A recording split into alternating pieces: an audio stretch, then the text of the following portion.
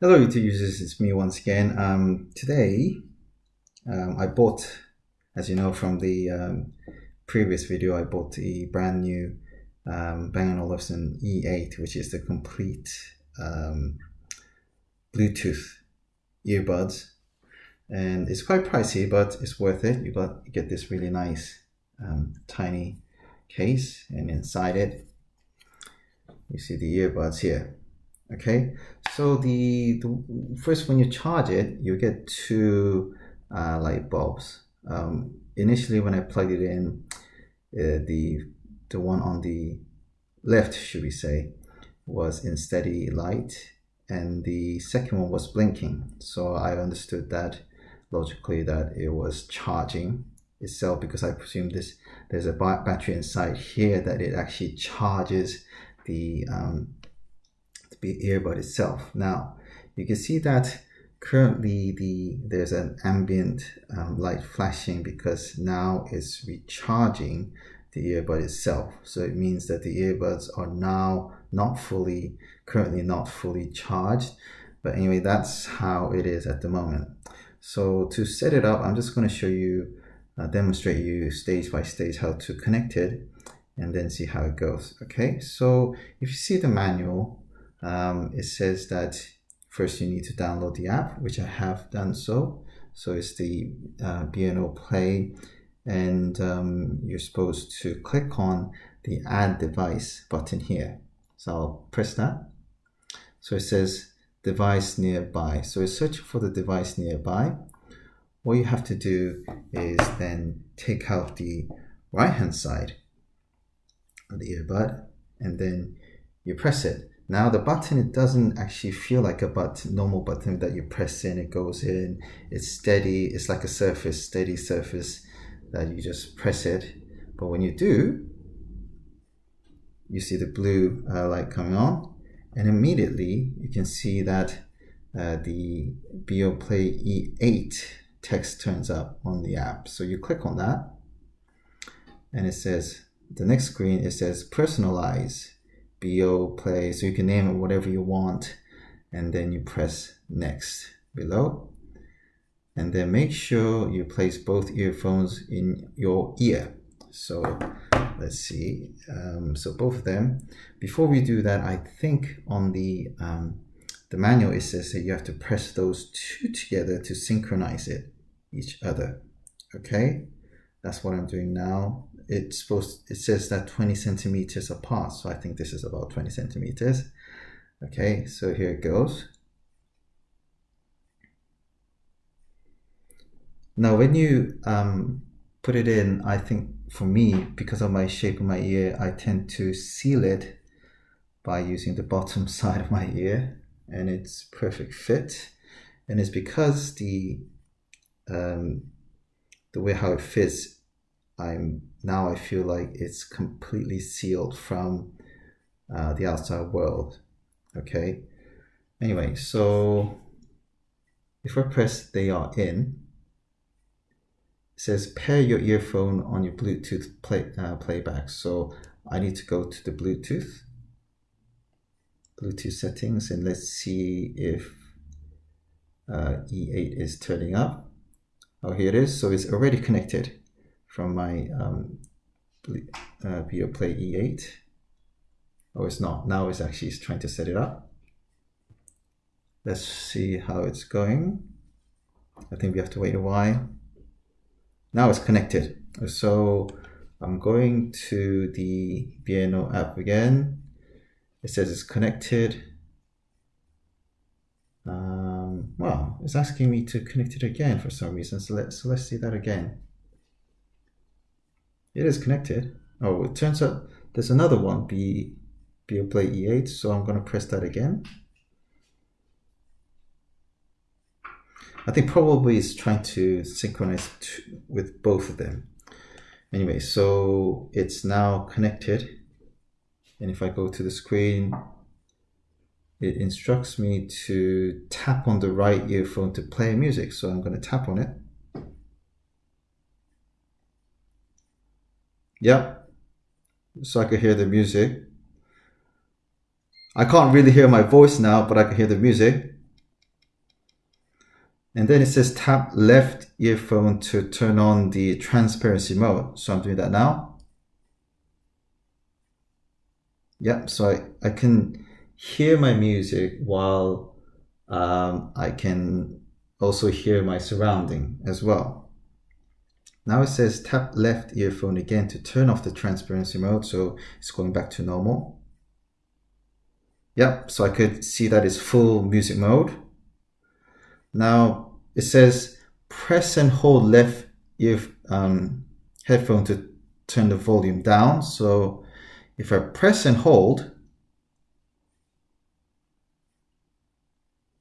I can see that the volume is going down. And it says hold on the right.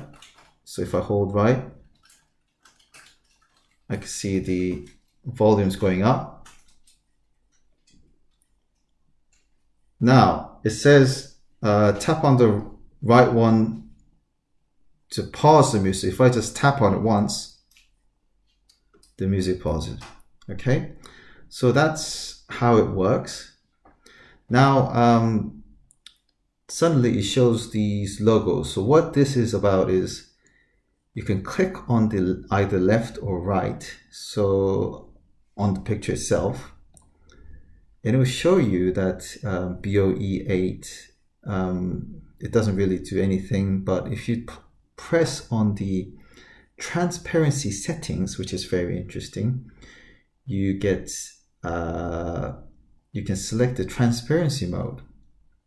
In other words, at the moment, if I press transparency mode, which is on the left, it will completely turn off the music. But I have an option to change it to something else. So if once I need to go to the transparency mode, if I just click on the left, okay.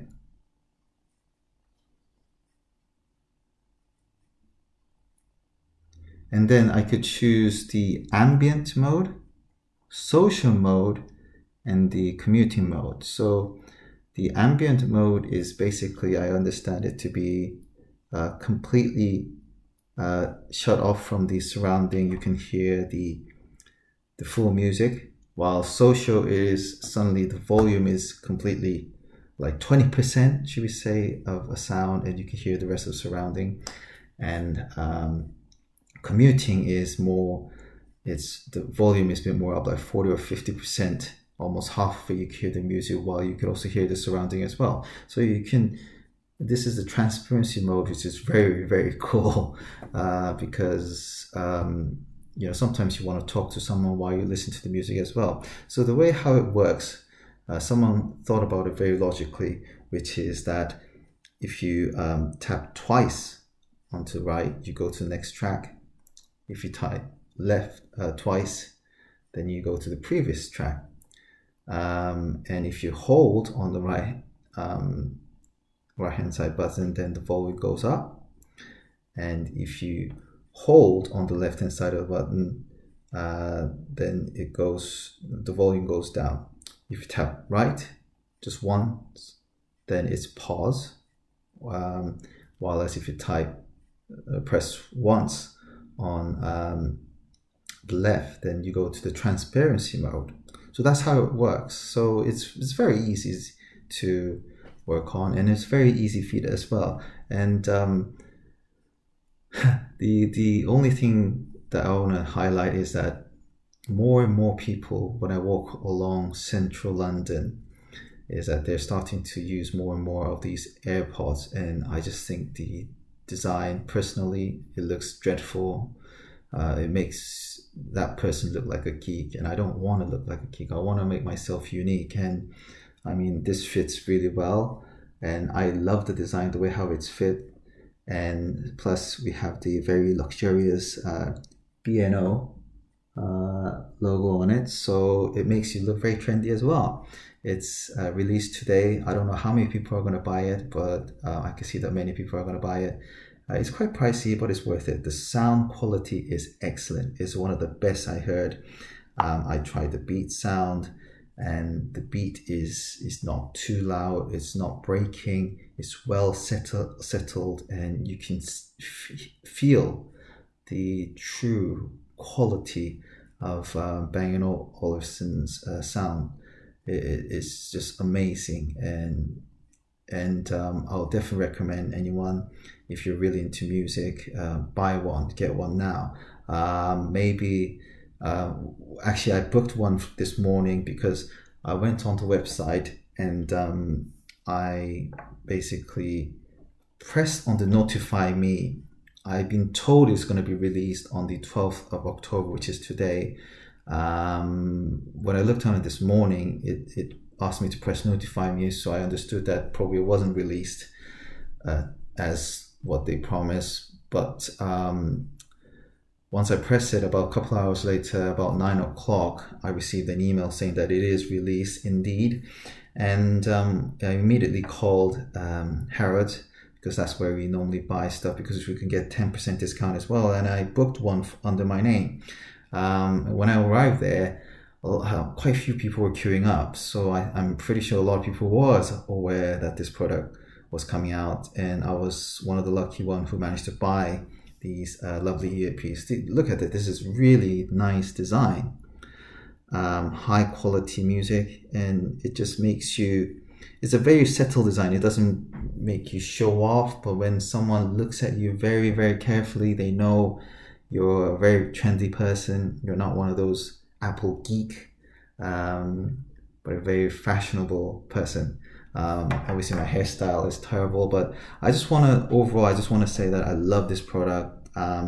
One of the downside, immediately what I can see is that when you're trying to fit in this inside your ear, I tend to sort of, overlay it with my bottom side of my ear. But while I do that, the button is quite sensitive, so it could kind of, when you're trying to adjust the position of your ear, it could affect the sound. It could pause the music, or it could suddenly put into transparency mode. Well, you could just easily press it and then restore it to a normal mode, but the button seems to be quite sensitive, but it's a minor thing, I would like to say.